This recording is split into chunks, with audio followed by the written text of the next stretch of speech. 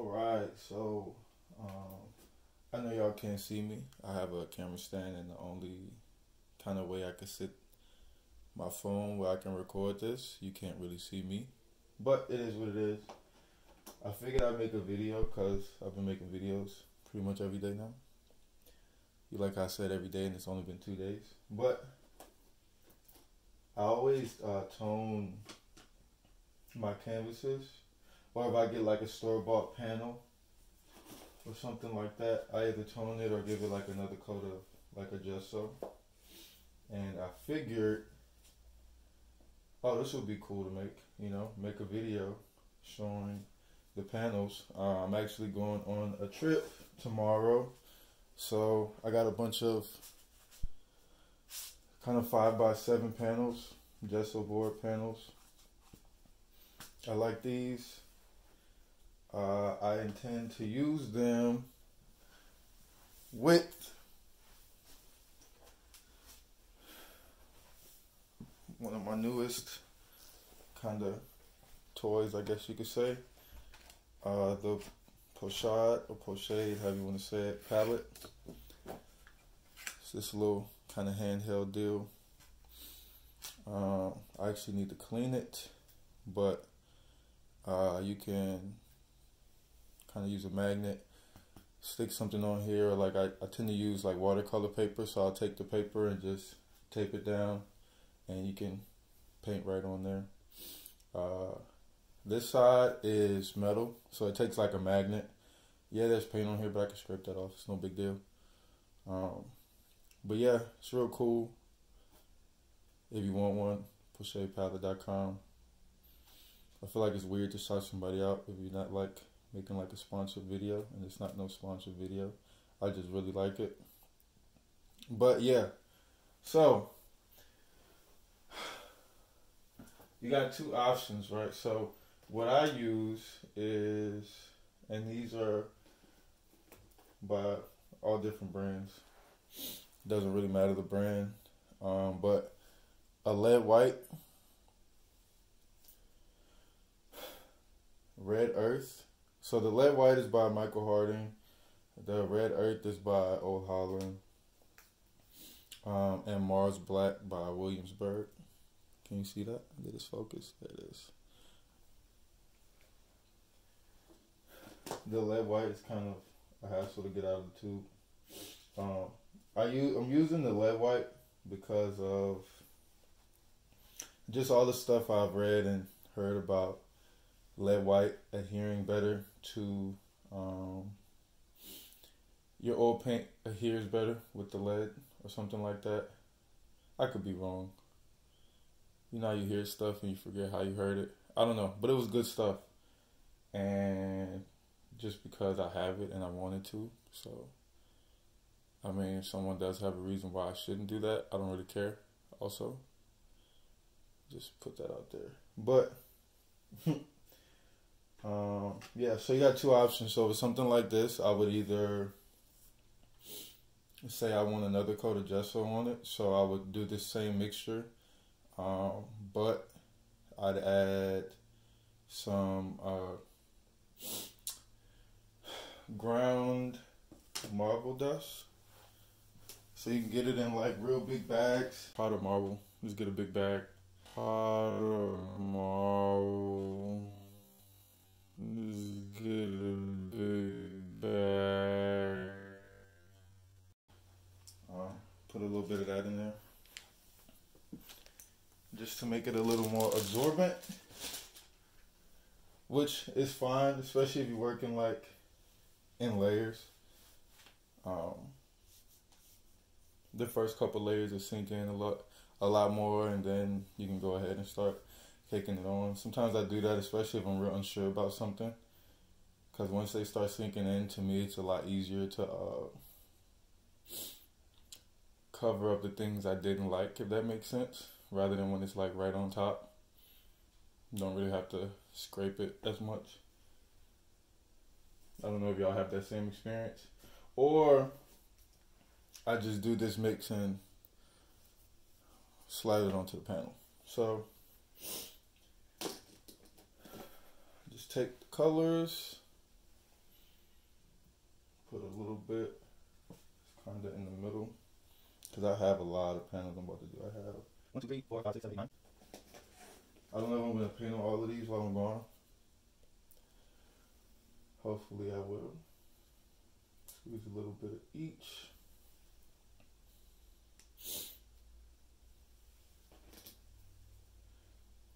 Now y'all about to see me struggle real quick, you know. This is like the fun part, the struggle with the lead white. Like I can make a whole series of me struggling, getting this white out of the tube. And once it starts coming out, because the way the particles are, it makes the paint a little more stringy.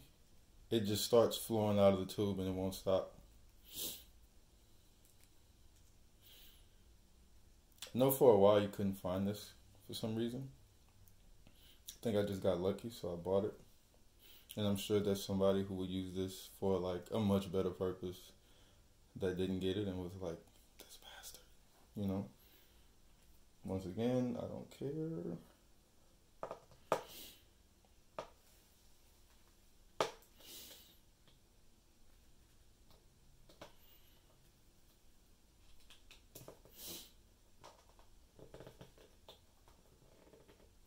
Later. And this should also help it dry faster. Like the red earth doesn't dry super slow, but it does dry kind of slow. Relatively slow. That's another reason why I like using the lead white. It should make it dry a little bit faster. Black always dries slow. I don't know why. Maybe somebody knows. But black always dries really slow. And you see how I'm not even squeezing the tube anymore? Let's see if you can see it.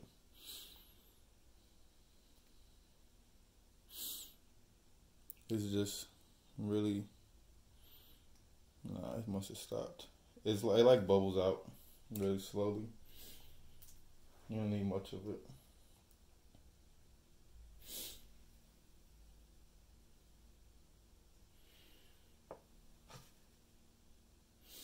There it is. Every time I take a little off, it bubbles back out.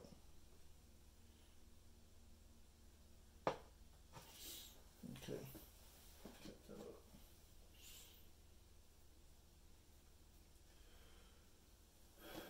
Alright, now you need a palette knife. And you don't have to use these colors. Honestly, sometimes I misplace things and can't find all the colors. So I'll just use red and like, I don't know, a darker color. So just maybe like an umber. Or like, if I'm feeling real jazzy, you know, like a blue. I have this indigo, and I have a Payne's Gray, so I might use one of those. Payne's Gray has black in it, it's black and blue pretty much, so could do that. And I don't know where my palette knife is, because I tend to misplace things sometimes.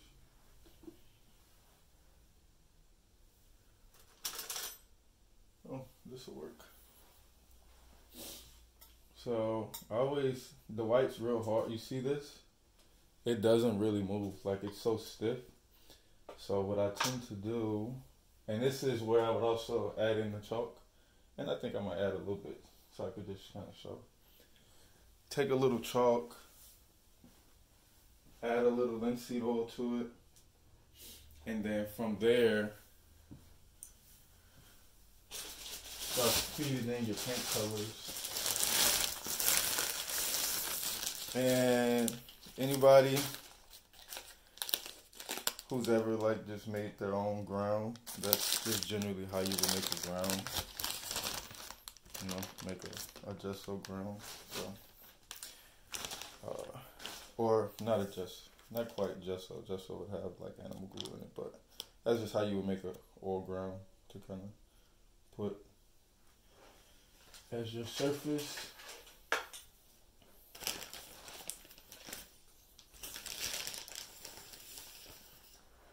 Or you can also kind of use this to like extend some of your paint, you know. You'll see it makes kind of like a weird paste.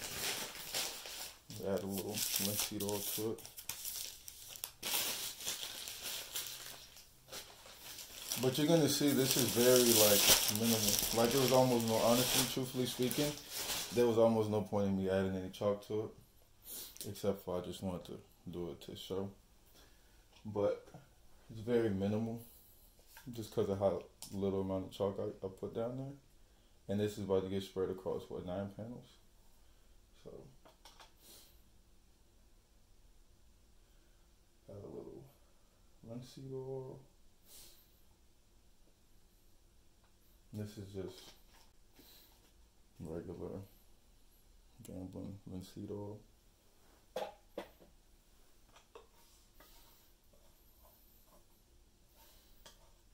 Start mixing it up. And this is the fun part because it takes a second.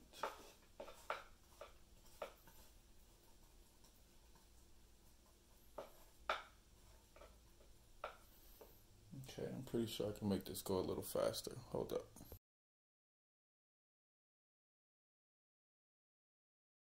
Okay, so the whole get that down. It wasn't enough to make the paste I was talking about. It started off pasty, but now it's a little runny, which is cool. So from here, all you really have to do is feed your paint in. So start with like small amounts. Like maybe there's already a little white in there. Dab a little bit of red, a little bit of black, maybe a little more red. Start mixing it up. See what it looks like. So most of everything that I've kind of learned about painting, I learned from, like I watch a lot of YouTube videos like everybody else. But I also I'm a little hard-headed, so I don't like listening to any step-by-step tutorials. There's very few that I would watch. There's this one dude who used to study with Nerdrum, and I watch his a lot, and I was like, oh, that's cool, you know. When I saw one of their videos, it made me want to try out this kind of pinkish color. But I don't really go for a pink. It's more of a, it's still more of a, like a muted red rather than, say, on the edge of a pink, I guess I could say. Or sometimes I'll do like a purple. But just like anyone else who would do this, I kind of go for like a middle value-ish color. Or maybe a little darker. The whole idea I go with, just because I kind of been piecing together ways of how to paint from watching other people paint, like muting time lapses and like not listening to any of the words, or like tuning them out and just, you know, seeing what they do and how the picture emerges, looking at books. Books are like the best way. So I have a few different books of like sculptors, painters, even pop artists, and I don't even make like pop art. But just kind of trying to get an idea of how they made the picture emerge. I want to look for a color that I think I can rationalize making a picture emerge from, and I go from there. So like, I can show an example. 1 second. Alright, now of course I will show my like 2 favorites, and it's starting to sink, so it's real dry, you can't really see it as well, and the light's like making it glare. But I only had to paint so much of this because of the ground color, and the idea was that, okay, I only really need to place some light spots, a few dark accents, maybe a little, you know, hint of really warm spots here and there. And I could just use gray to cool down certain areas. And this picture should emerge. And if you watch the time lapse, you can kind of see it emerge. But there's a lot of parts on here that aren't even painted, but it kind of gets filled in, you know. And that was with that reddish, like dark brownish red kind of color. This is one of my favorites. For this one, it was green. And I painted a lot more of this one because there's so many layers. So you can't really, I guess this is kind of not the best example. But the same idea kind of worked here, Eventually I kicked on like so much paint. It covered up a lot of those areas, but there's large portions that the gray tone is only there because, and especially in like shadow transitions, those gray tones are there because I just kind of started layering some red over that green, and it kind of excluded parts that I needed to paint so much on, And paint's expensive, so conserve your paint, All right. I'm drinking coffee right now. Everybody likes coffee.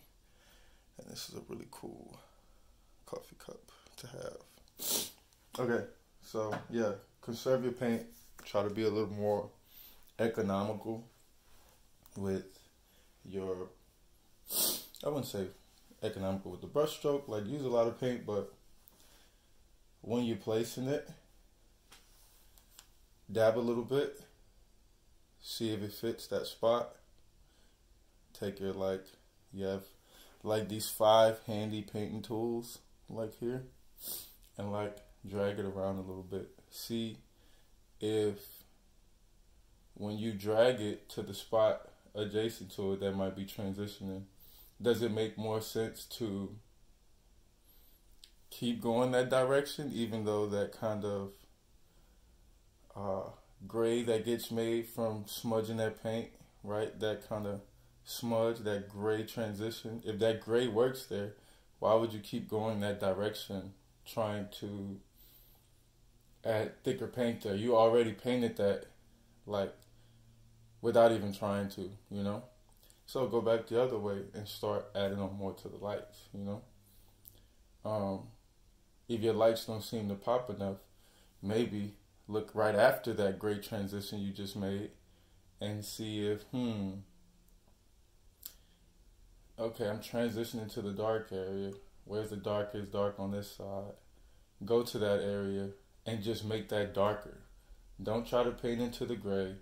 Don't try to add like a chunk of white on top. Just fuck. Ooh, I wasn't supposed to curse. Whoops. Just darken that area up. And then boom, you solved your problems with very little effort, I guess I kind of try to think of the quickest and the least laborious way I could do it, physically, because I never have much time to paint, but I guess it's not as laborious physically as it is mentally, but that's okay, save a little time. All right, I'm gonna finish mixing this and speed this up.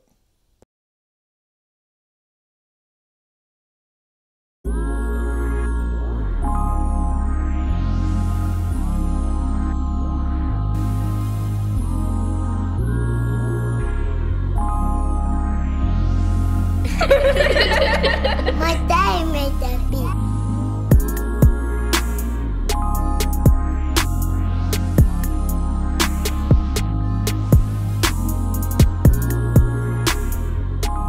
Alright, so I'm done with that. Now I kind of just have this big glob of, not even a glob, just because it's a little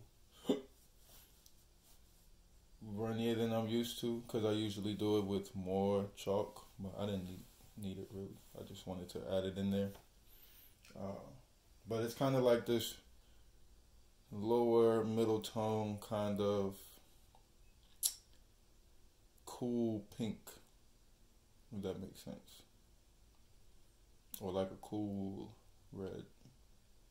Not like that color. So the next step is you literally just take a brush or palette knife, whatever you want, and rub it on there. Most times, since I'm for the most part just toning these, I'll take this and thin it down even more so it dries faster. Cause I should have did this yesterday, cause I need them for tomorrow to pack. But I don't really care. It should dry enough. It should sink in and dry enough to be able to, pack up overnight. Yeah, just take a brush, and you can kind of see what tone I normally use. But right there, it's pretty close-ish once you thin it down. Yeah, just take a brush it on, and yeah, that's it. I'll talk about it a little more once I finish. Let's go.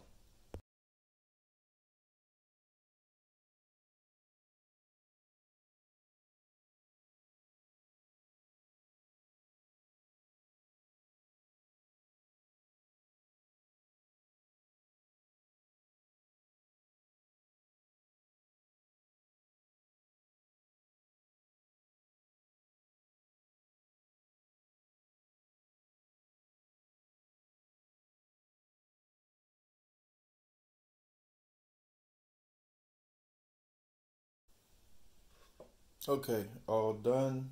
So here are the smaller ones. They just need to dry.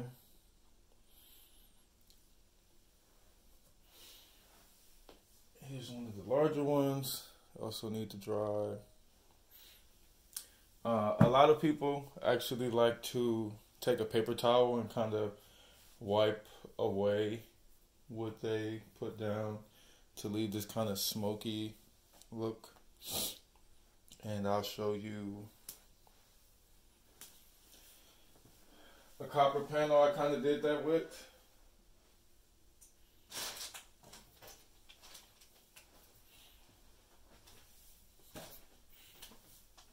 So, right here, I actually started painting some and I didn't like it and I wiped it away. But that tone right here, I did that with. I don't like that. So,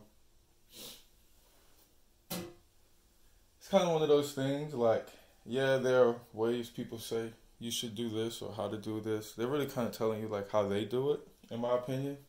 Maybe I'm wrong. Maybe that's like the best way to do it. Maybe they're trying to make sure the paint film at the bottom is a lot thinner. But, in my opinion, and that's kind of what matters to me right now. But in my opinion, I like this look a lot better. It's a lot easier to use within your painting because it's more opaque. And yes, I added linseed oil, whatever, but I also thinned it down. I pretty much always thin it down a little bit, just not that much. For how much paint pigment? That's why, in my opinion, like, if you use higher quality paints, you can almost minimize a lot of the issues you have with worrying about your paint film. I mean, obviously, do it correctly. Like, don't go and try to say, just use a whole bunch of linseed oil right at the start of your painting and then go on with pure paint right after. No. I used a fast drying pigment, the lead white. I don't know if you saw, I ran out of the lead white because I made a mistake and like overloaded with the red, and I always tend to underestimate the tinting power of Mars Black, but happens. So I added a little titanium white, but it's also a fast drying titanium white.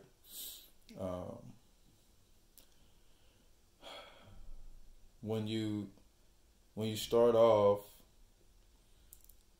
because the pigment to oil ratio is so huge in most high quality paints,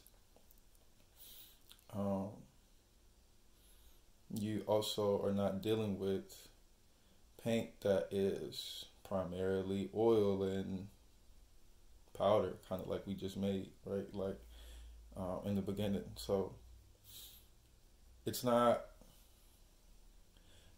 you're not, I don't even know how to say this. In my opinion, you're running a less of a chance of ending up with less oil, with more oil on your lower layer, because you know most of your, like, you should feel these pigments, like, especially the Williamsburg, like, they're like stiff. Like every Williamsburg paint I get is stiff, and that's because there's so much pigment in there. The Michael Harding and Old Holland, they also have a really high pigment load. Not as stiff, but there's a lot of pigment in there. So I just added a little bit of linseed oil, not much, just enough to get it moving and thinned it down the rest of the way. Kind of like I'd say like if I were to take the oil to, and I use, what is that, Gamsol or something? Because I used turpentine in the house once, and that was a bad idea. So don't do that. But I want to say it's probably like maybe 30% linseed oil, 40% linseed oil, more than likely, and the rest away Gamsol, because that gesso brush soaks up a lot of water. At worst case scenario is a 50-50 mix, and I'm fine with that. Yeah. So that's how I do that.